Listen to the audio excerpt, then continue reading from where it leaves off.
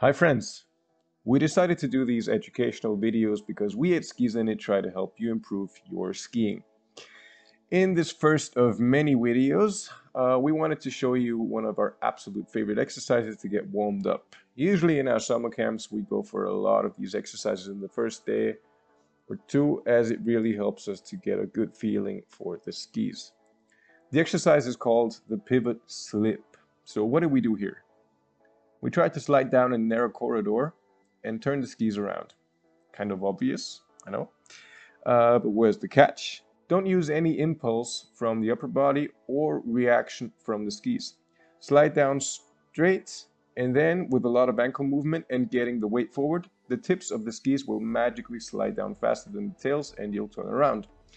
Talking of ankle movement, what should we move how?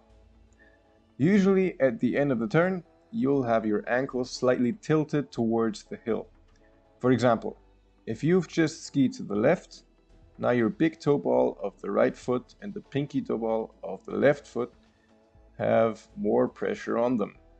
Now try to pressure the other side of the foot, in that case the big toe ball of the left foot and the pinky toe ball of the right foot. And you will notice that the skis will slide down. By the way, this movement of the foot is called pronation and supination. Now move the center of gravity more forward and the tips of the skis will slide down more than the tails. And that is all. Seems a bit boring, but it is really important. If that is too easy for you, go on only one leg and see if you can do it. Have fun with this exercise, and if you'd like to see more videos like this, then make sure you go subscribe. Thanks a lot for watching, and until next time. Ciao, ciao.